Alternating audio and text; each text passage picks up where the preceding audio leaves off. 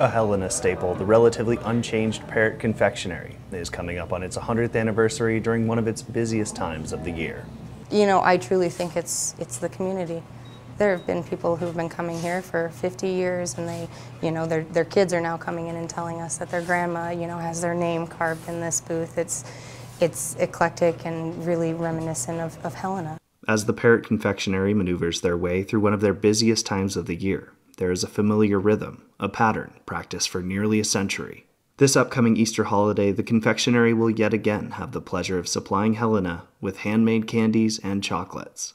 Opening on April 28, 1922, the Parrot Confectionery was originally in a different location until that building burned down.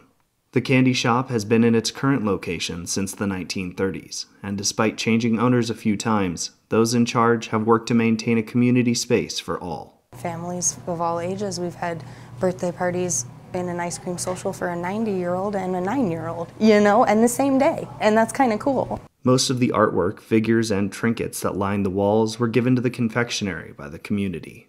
Through it all, the Parrot has remained just about the same as it was when they first moved in to their current address. Most of the candy is made by hand, and the interior hasn't had much of any kind of modern redecoration.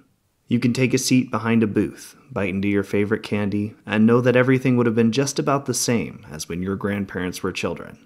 Carly Kleinschmidt, head confectioner at the Parrot, sums up the consistency of the candy store well. People know that they can come here and get the same product that they did 50 years ago. It's all of the same processes, it's all made the same way, and so that's really cool. It's very old school, and you don't find many people that produce that by hand anymore. While the Parrot's official birthday isn't until the 28th of this month, thankfully I don't have to wait until then to dig into their delicious chocolate. Reporting in Helena, Tom Buchanan, MTN News.